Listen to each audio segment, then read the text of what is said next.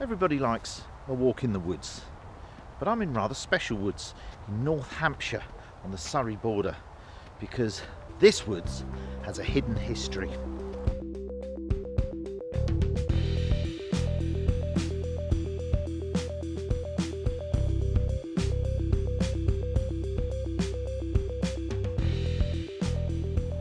Over 100 years ago, this was the single biggest camp anywhere in Britain for Canadian soldiers. They arrived en masse from across the Atlantic to receive their training before they went across to the battlefields of northern France. This place would have been teeming with soldiers, and now, over 100 years later, it's been returned to forest and parkland. It's still owned by the Ministry of Defence, and the Army still practice on there. And I've just had a member of the Army who's just driven up in a Jeep and told me that.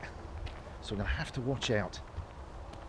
But we're on the explore to see what we can find that was left of this massive, great military establishment. It's quite lovely round here. It's beautiful for a walk with the dog. There's a slight rumble of the A3, which is a little way over there, but you soon lose track of that. What we're looking for is the remains of evidence of that great camp that was here.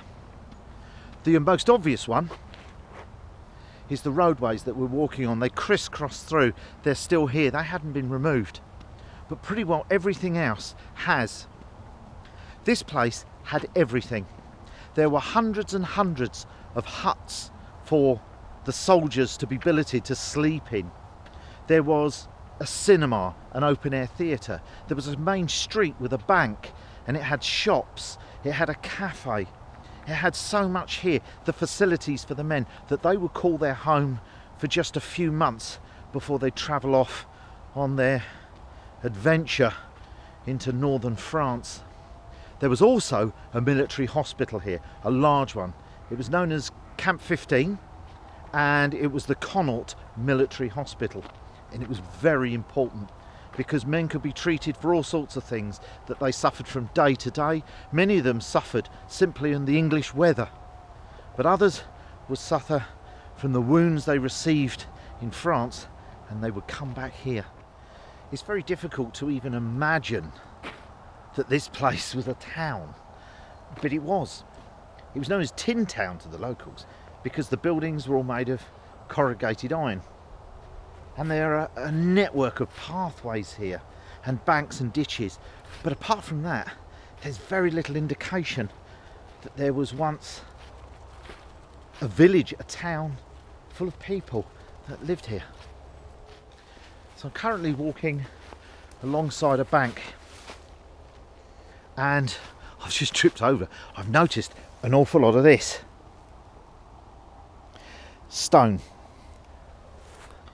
Stone doesn't mean a lot, but you don't get a lot of it round here, so this has been brought in.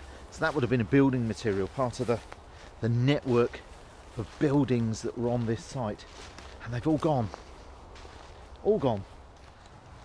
But look, corrugated iron, really pleased to find this because this is what the camp was built on. But look behind it, a structure made of rock, really rare on this site.